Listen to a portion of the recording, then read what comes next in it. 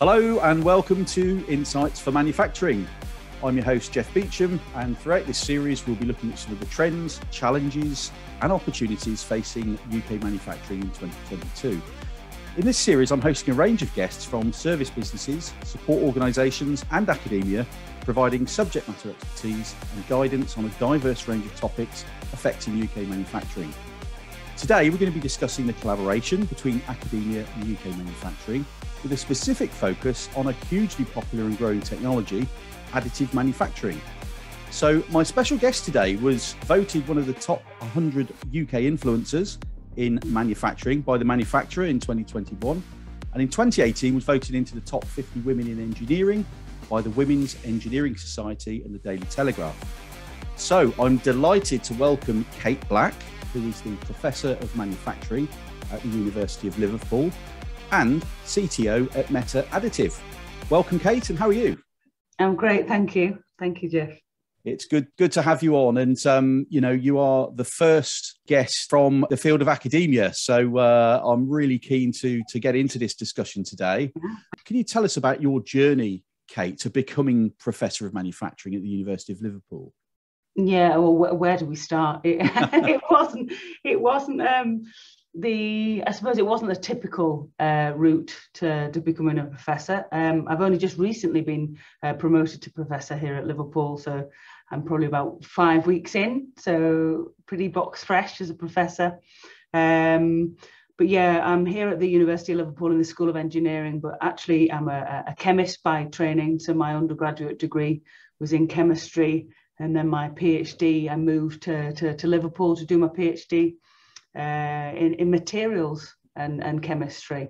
So it's not a straightforward route. I didn't really have a straightforward route going to university either. I quite struggled at school. I'm dyslexic, so I struggled with writing exams. But yeah, I've slowly, persevered, got through. And as I said, I came to Liverpool in 2004 as a PhD student.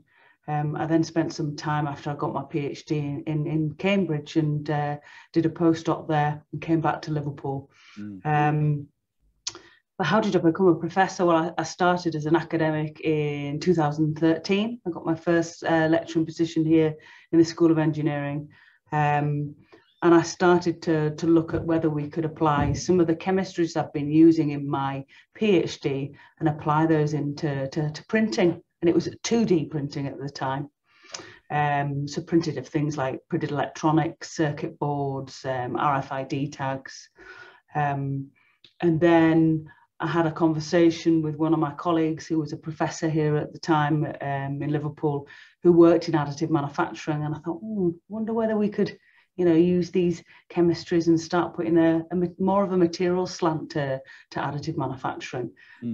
So we started collaborating together, had lots of conversations, and joining those two different disciplines. And I think that's really what has helped me excel, certainly in my research, and brought a different approach to doing manufacturing. And then I was promoted to senior lecturer. When was it now? I think 4 years ago. Yeah, and then I started my Meta Additive journey back in 2018. And it's really progressed from there. So professor really is the top of academia, certainly in research and teaching. And now I was really pleased to be promoted 4 or 5 weeks ago. So it's been an eventful journey, but yeah, finally got there. Yeah, and I mean, it's fantastic to hear about that. I mean, you've sort of faced a number of adversities. Dyslexia is something that's it's fairly common. And I did hear that a lot of people don't find out they are dyslexic until quite far on into their sometimes childhood, but sometimes adulthood as well. Yeah, definitely. So considering all of that, and as you said, you didn't do as well as you would have liked at school, to then become a professor in a scientific field. Wow, how inspiring is that? And everybody knows we need more females in engineering and science. The whole STEM field, and what a great example of somebody who initially struggled, but through all that sort of grit and determination and passion for what you do and where you probably wanted to aspire to, you've actually made all that happen. So if anybody was to write a book on how to do it, you've actually done it. Well, I always tell my students, I'm quite honest and open and say that because I think a lot of people think, oh, professors, they're somehow these magical mythical beings that are sort of not like us, and that's really not the case. And it's what I thought when I first started, really. And then now I am one. I know that they're just normal people. They're real people. And I often say to my students that, it wasn't straightforward for me. I think it's important, the way we get taught at school isn't necessarily, suited to quite a lot of people, actually. There's a lot of neurodiversity out there that have got a lot to offer, many disciplines, but certainly in science and engineering. And I think we're doing ourselves a disservice by cutting them off. I was certainly told that I would never go to university, and I think that can break a child, growing up saying that. But for me, I've got great parents who were very supportive. They knew I wasn't stupid, although I'd been told that on a regular basis at school. And I just use that as a sort of persevere, prove them wrong, and I've done that now. So you must have an element of stubbornness within your DNA, within your personality to because persevering with one thing is because you can persevere to get something done. But then you can also have that stubborn streak, and stubbornness is all it's often seen as a bad trait. I'm quite stubborn. I've often been told, "Oh, you're too stubborn. It's a bad trait." But in your scenario, it's almost like that. Did you have that? Well, you've told me that I'm never going to aspire to, to go into university. This is what I want to do, and I'm going to show you. Was there an element of stubbornness about it, or? I think stubbornness. I don't know, stubbornness. I just didn't agree with them, and I thought that how can somebody say that to somebody so young? Because they're not an expert. Okay, they might be a great history teacher or a great chemistry teacher, but do they have the right to crush somebody's hopes? And I think hope's really important, and you give people hope and you believe in them, and they suddenly blossom. And I certainly did. When I came to Liverpool as a PhD student, my supervisors they believed in me, and I think that was sort of the switch for me.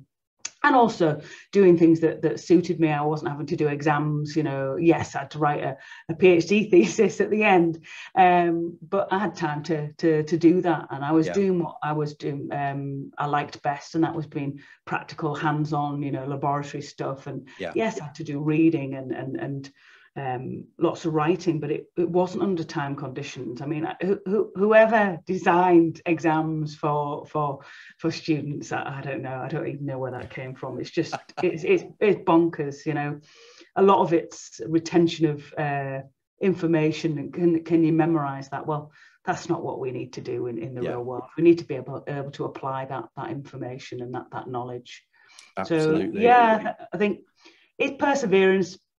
And going, once you've done one hurdle, for me, it was like, well, you never get to university. Well, I got to university. Well, I've done that. So maybe I can do the next thing. And you build more and more confidence. And I was saying to a colleague earlier on this week that, being professor to me is maybe go, well, I've made that now, and I feel much more comfortable in my own self. Yes. Because you've persevered and you've done that. So, and not having the fear of failure, because I've failed many times in my life, but I've got where I've got to, and that's because you use those opportunities to learn a lesson, rather than seeing it as a failure and as a bad thing. Absolutely right. That's a great story, and one that should be an inspiration for the next generation of people aspiring to to go to university, or become lecturers or professors themselves. We certainly need more people like yourself doing that. So additive manufacturing and 3D printing have been around for some time now. As far as I understand, the technology is constantly evolving. What are the biggest benefits, Kate, to manufacturers who utilize additive manufacturing? Well, as you say, it's come on a long way. So it started out as really a rapid prototyping tool, and it's still there. And many manufacturers excel at using AM for rapid prototyping. So that's still a positive benefit that we see. But now that, because things have improved, the types of materials that we're using have come on leaps and bounds. We've still got a long way to go, but there's a much broader palette of materials that are now coming through the different additive manufacturing technologies. And we use sort of additive manufacturing as a broad umbrella, but what I refer to really is the metals and the ceramics. The polymers side, the plastic side is slightly different. It's still doing great stuff, but it does have a strong domain in sort of prototyping. But customization really of parts, it's got much more the design freedom that additive manufacturing allows you to have is much greater, and we can start to modify parts. Manufacturers can start to look at parts and go, actually, maybe we do that slightly different, and it speeds that up. But the design freedom is a big benefit. The bespoke, and when we say bespoke, I'm talking about geometric bespoke. Yes. And we'll come on to more about materials later, I'm sure.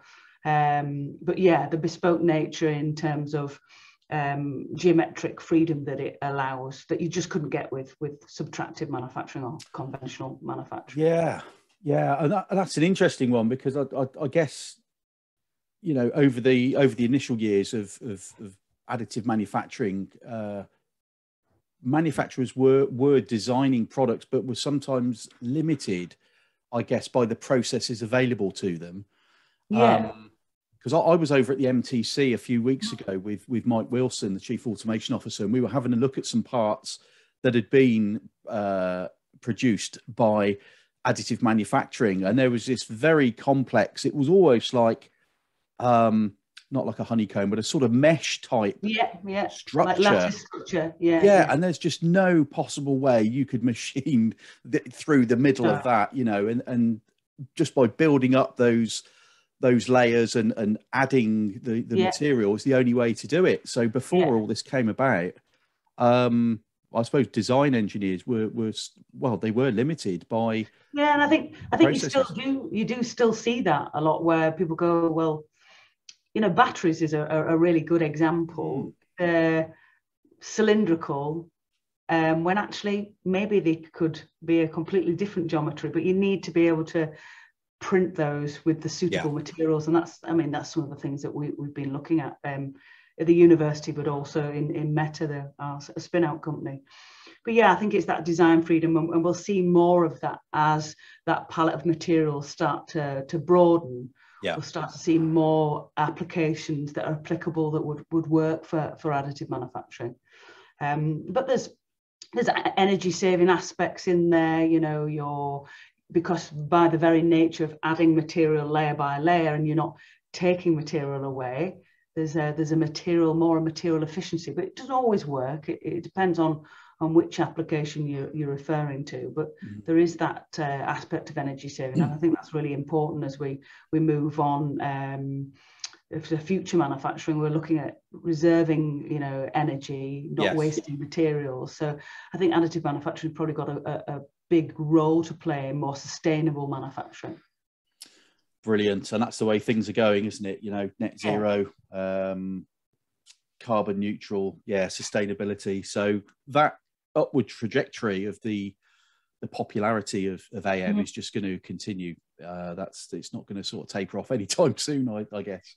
No, I think there's been a lot of hype over the last 20, 30 years, and maybe some slight disappointment in areas, because I think there was maybe a bit of too much overhype at the beginning. But now that people have started to look more on the materials, I mean, the engineering side is always important. We need the machines.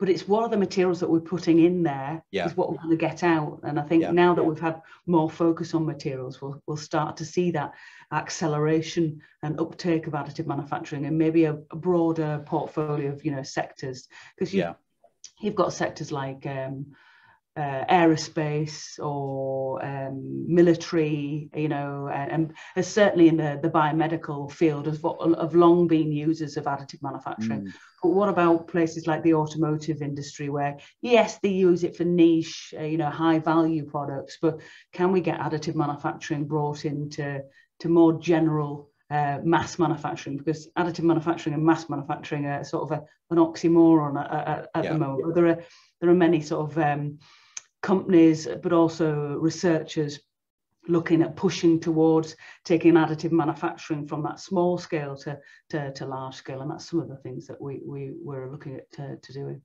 Interesting.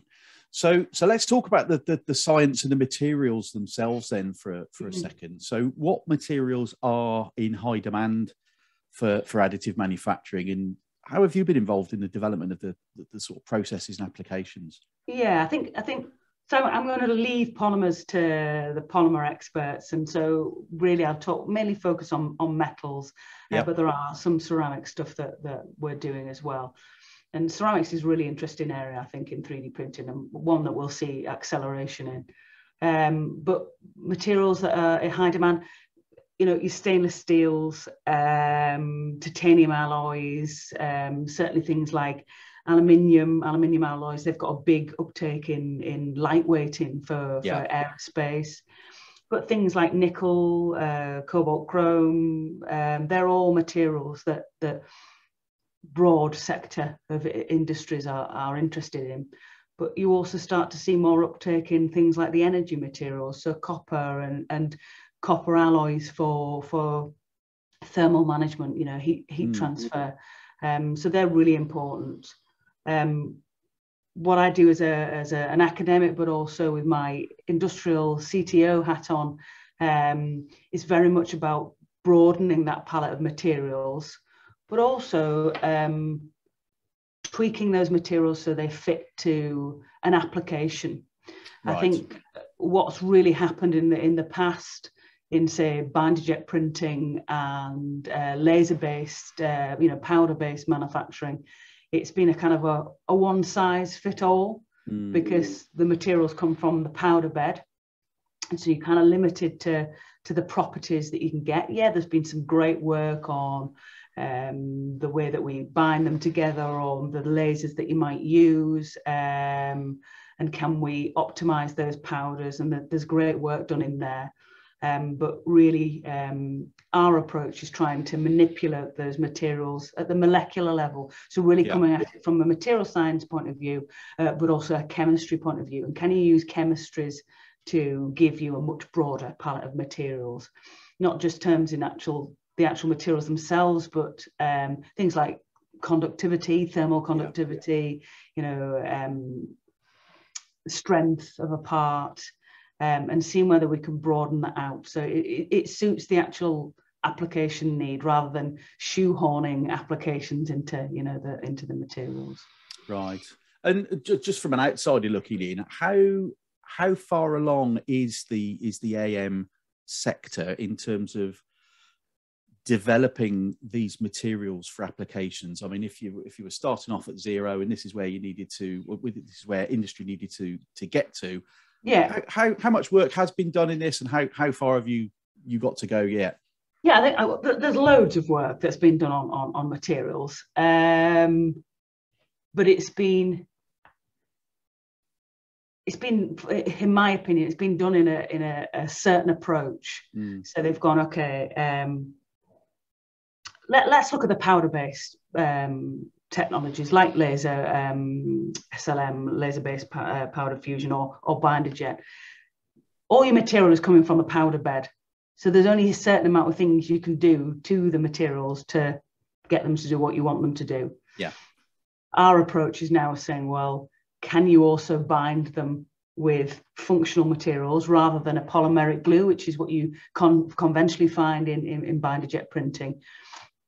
And by binding but permeating those powder beds with other materials, you start to broaden that palette of materials, but you start to be able to control what those materials can do. You're lowering the heat treatment temperature, the shortening the heat treatment cycle. Yeah. You're adding, sintering agents in there, but also producing materials that perhaps can't be produced by conventional additive manufacturing. And so I think we've come a very long way. There are many great applications of where materials in additive manufacturing have excelled and they've allowed people to do great, wonderful things in manufacturing. But I think we've still got quite a long way to go before we really open up the true potential of additive manufacturing. I talked about the word bespoke for additive manufacturing before, and people say bespoke, but they're talking about geometric bespoke. If we can start to manipulate materials more and combine that with bespoke geometries, but also bespoke materials, I think you'll see a great acceleration in additive manufacturing, because we can start to manipulate the materials to do what we need to do. So take, for example, a battery, or a solid oxide fuel cell, where interfaces are really important for the working efficiency of a device. Could we start to manipulate through additive manufacturing, through the use of chemistry, how those interfaces interact? Can we improve them? Can we optimize them, and therefore optimize the end product that you're printing? So it's not just a shaping tool is additive manufacturing. You're actually making materials in situ and controlling those. And I think that's the next level of additive manufacturing. But we can only do that by bringing a much more diverse workforce into the AM arena. So it was very heavily engineering focused, and the engineers, they do great work on the hardware that we use. But now we need to marry that with the material scientists, the chemists, the physicists, and bring take it up to that, that next level. It's about the combination of a diverse community, or what we would call an AM ecosystem. You need that AM ecosystem in place to take it to the next level. I think we've maybe been slightly slow on doing that. Okay. And we look things like software. If you're having multi-materials, or you've got bespoke materials, you also need the software to be able to back up all that system. You need the print heads to be able to print things, the right types of lasers if you're using a laser-based process that can process much wider palette of materials. So it's getting all of those pieces of the ecosystem in place, and we're starting to see that happen now. Wow, so it sounds like a huge scientific jigsaw to me, and what an exciting what an exciting proposition. So I look forward over the next few years to this what seems like a fantastic step change, or taking the next step. That's absolutely wonderful. So there seems to me, and this is not just relevant to additive manufacturing, but in general, there seems to be a gap between academia and industry. Why is that? And what can be done, or what is being done from your perspective to bridge that gap? Well, I think I'd first say that there can be. I mean, there are some academics who do a great job of interacting with industry and taking knowledge that has been developed in universities or research institutions and taking those out into the world of manufacturing.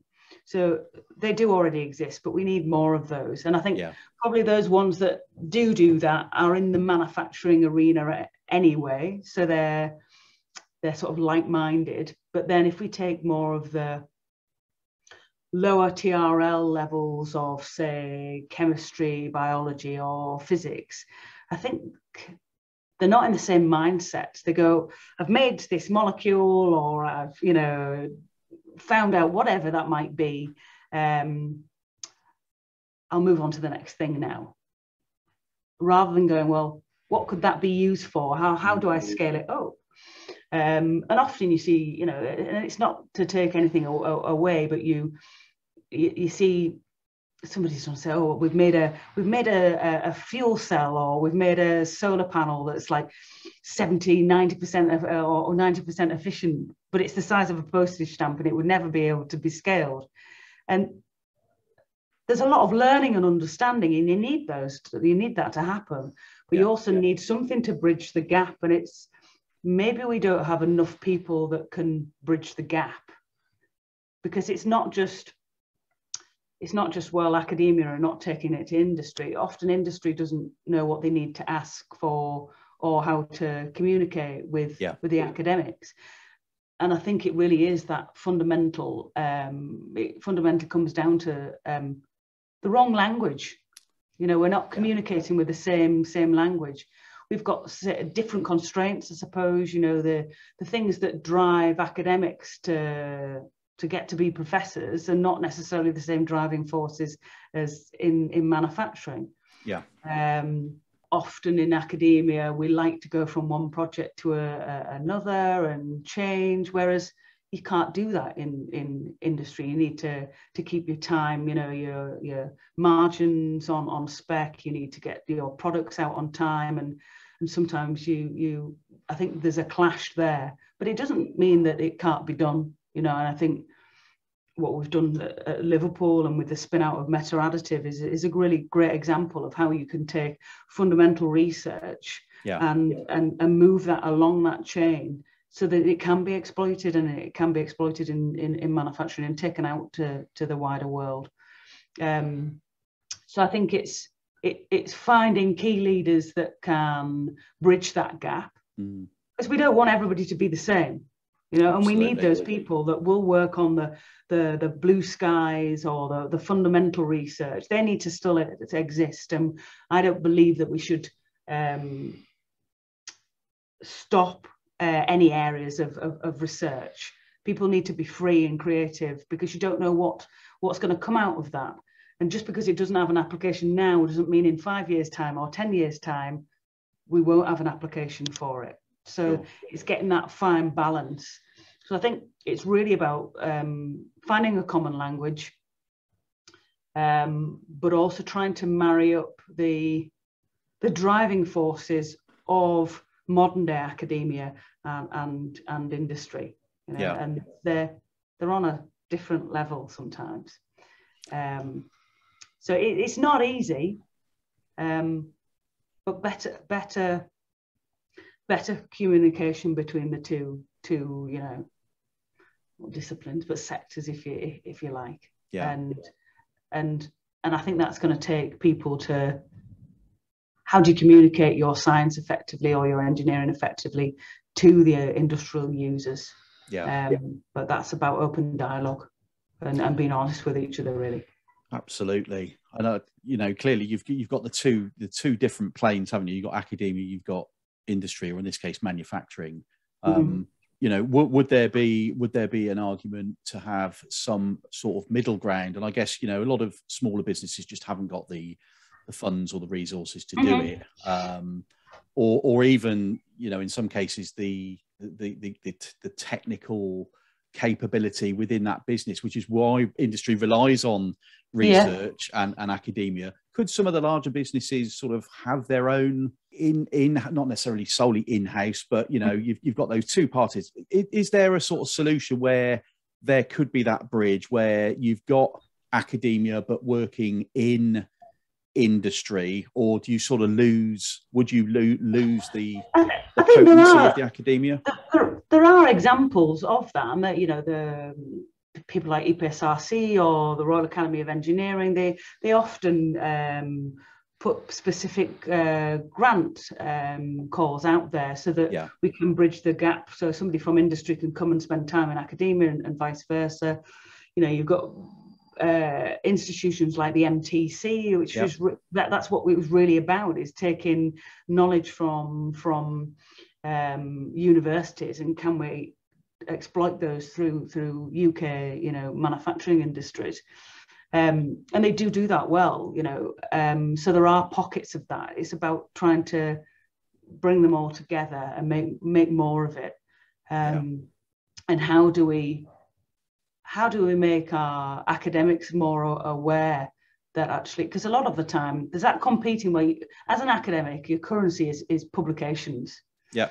And so they publish things and then go, oh, well, we can't patent that now because you've published it.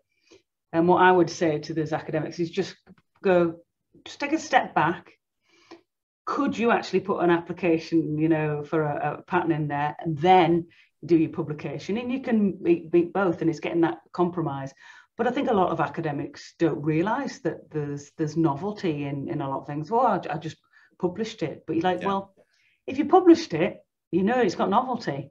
So if it's got novelty, there is a possibility of being able to protect that and secure that IP, which then helps the communication with industry and how you might exploit that in industry. Yeah. So again, it's about educating them really about what does industry want, but industry also being educated of how does academia work and what are the constraints, because they don't work on the same model. So sometimes those models sort of come at loggerheads with each other. Yeah. Okay, so you mentioned earlier on in the conversation Meta Additive, and I understand this is a business that you sort of developed as a spin out from the University of Liverpool. How did that come about? Good question. I always say, well, it started in the pub. That's all the best. That's a great place to start. Yeah. It's why I say that. Well, it did start in the pub, and that was because we were just chatting with one of my colleagues. As I said, he worked in one area, I worked in another, and it's about starting having those conversations. And I say to academics, to have those great ideas, you do need that freedom and the space to be able to be creative and thinking. And hence why I say about happening in the pub. I'm not saying that all great ideas have to happen in the pub, but you get my drift. So it started really with a conversation saying, well, could we marry that with this? We then put in for patent application, applied for an EPSRC grant, so a government UK engineering council grant, which we're fortunate to get, and that really kick-started the idea, because it took the idea into a proof of concept. Actually, this has probably got legs. I was looking for something that would sort of stretch me a little bit more, as much as I love lecturing and doing my other academic jobs. I always had a feeling that, why do we keep research in universities? We need to get it out into the world. And I thought maybe this was something that people should at least have the opportunity to see. I had the EPSRC grant actually had industrial backing on it. So Simon Scott, who's now the CEO of Meta, he was involved in the project through an industrial background. He was advising. And again, I just thought, well, I've got nothing to lose. Why don't I ask him whether he wants to come and join us on this journey? And Chris Sutcliffe, who was a professor here at the University of Liverpool, he was already a world-leading expert in laser-based powder fusion. The three of us, we set it up together. So we went to the university and said, we'd like to do this. They were very supportive. So we founded Meta in 2019, October 2019. And it really went from there. I mean, it was a bit daunting when we went into lockdown in the March of 2020. It's like, who sets a company up in a global pandemic? But we had a good team. You have to wear many hats when you're a spin out company, and it was hard work. But we managed to get an Innovate UK Smart Grant, and I think that really helped us kickstart things, bring more team members on. And then we went from strength to strength there, really. It was looking at doing additive manufacturing from a different angle. We're quite unique in the way that we do things. We think that chemistry plays a big role in additive manufacturing, certainly for binder jet, which is what metal additive focuses on. Yeah. And can we start to, one, broaden that palette of materials, but also can we start to look towards manipulating the materials and the parts that you print so that we can take those to automation, looking at green part strength, looking at improving the physical properties of the printed components, and can we do that by chemistry? And then in 2021, we were approached by Desktop Metal, and really proud and pleased to say that we're now part of the Desktop Metal family, and it's allowing Meta to grow and take the technology to the wider community, but also build on the great expertise that are housed in Desktop Metal, and can we join those to get together to take us to the next stage? Yeah. Brilliant, really exciting stuff. So what are the current challenges in additive manufacturing in general, Kate, at the moment? I think two really is materials. Yeah. I always bang on about materials, but that's because I'm a material scientist and chemist at heart. But I firmly believe that engineering is just it's an idea in your head if you don't have the materials to do it.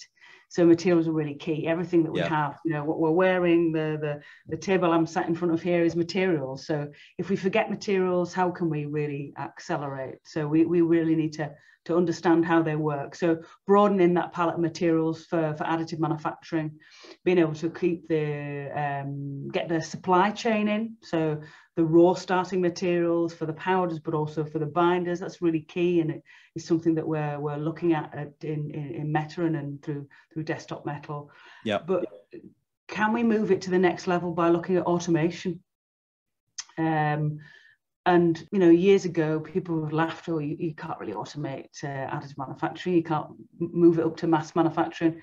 I think binder jet is one of those technologies from additive manufacturing that if any can do it, then it's definitely binder jet, because it has such greater flexibility and being able to scale up, but also to be able to automate it.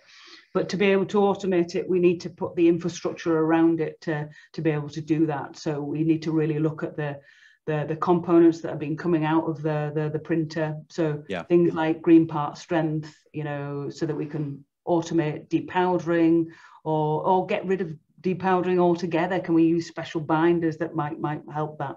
So I think materials, but how do we take it to the next level to be able to automate and mass manufacture additive manufacturing? It may not be possible for all, but how can we take it to a wider sector of end users? Yeah. Brilliant. Thank you for explaining that. And it seems like there's a whole, raft of interesting research and work to be done to get to that next level. And I'm sure you'll enjoy the journey along the way as well. So just before we're almost out of time now, but there was one thing I did want to ask you about before we sort of wrap up today. And this is the LiveWise or LiveWise, Liverpool Women in Science and Engineering. I understand you set that up some years ago. Was it 2013 or? Yeah, I set it up when I became a lecturer here in the School of Engineering. I mean, we've come on leaps and bounds, but when I was appointed, there were no female academics in the School of Engineering. There were PhD students, but it's like all universities. Numbers in engineering of females are pretty low. Yeah. I mean, numbers of engineers are low, full stop, but certainly for women. And so when I was appointed as an academic here at Liverpool, I thought, why don't we set something up? We didn't have any other really, we didn't have many women. I think we had 2 female appointees that came a month after me. So we started to go, we've gone from none to 3 now. So we're going in the right progress. And we've got around 14, 15 female members of staff now here at the School of Engineering. And things have changed quite significantly. And there's still work to do, but we're moving on. But LiveWise was part of that. How do we create a culture where women feel that they've got a place in engineering? If students are walking through the door and they're being lectured, but to, on a daily basis, but they don't see female faces. What does that say to female students? And so we've worked really hard, and LiveWise was one of those things. Why we call it Liverpool Women in Science and Engineering is because, I came from a chemistry background into engineering, and it was really about saying, not just engineers, not just scientists, but us as a community, and how can we collaborate together, but showcasing talented female, scientists and engineers.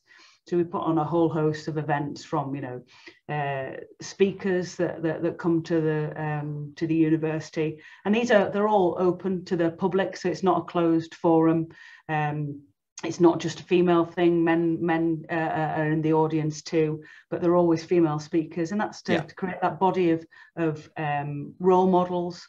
But we put on speaking events, we do training events. So we've had people like the BBC come in and train our female academics of how you communicate your science, to a wider audience. We go into schools, but it's really about celebrating all that is, female scientists and engineers, and they are out there, and they play a really important role, and we need more of them.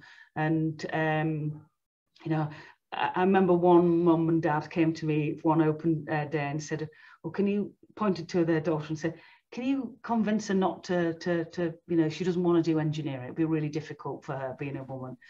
And I thought, we need to stop that. I thought that was really sad that, and it wasn't because they didn't think that she would be good at it, but they thought because she was a female, she'd struggle in a male-dominated area, and we can't have that. There is a place in engineering for women. We need that broad diversity, and I don't just mean male and female diversity, the true sense and meaning of the word. We will never progress and create the innovations we need to survive. We're seeing all sorts of crazy things going on in the world: wars, global pandemics, energy shortage, climate change. We need everybody working together as a team to create the next generation of innovation. So we need to open that up. Absolutely. And it's diversity of thought, isn't it? And you'll only get diversity of thought if you've got a diverse range of people. It speaks for itself. So great to see the work that you're doing on that, and I'm sure there are other organizations that you maybe partner with or talk to discuss other ways to do more of that. So I'm hugely supportive of all that kind of thing anyway. Great. Well, Kate, it's been an absolute pleasure to talk to you today. The first professor on Insights for Manufacturing. It's been a fantastic chat today and a great topic. So thank you very much for coming on the show. So that's it for today. Thank you for listening. Look out for the next episode of Insights for Manufacturing. See you next time, and bye-bye.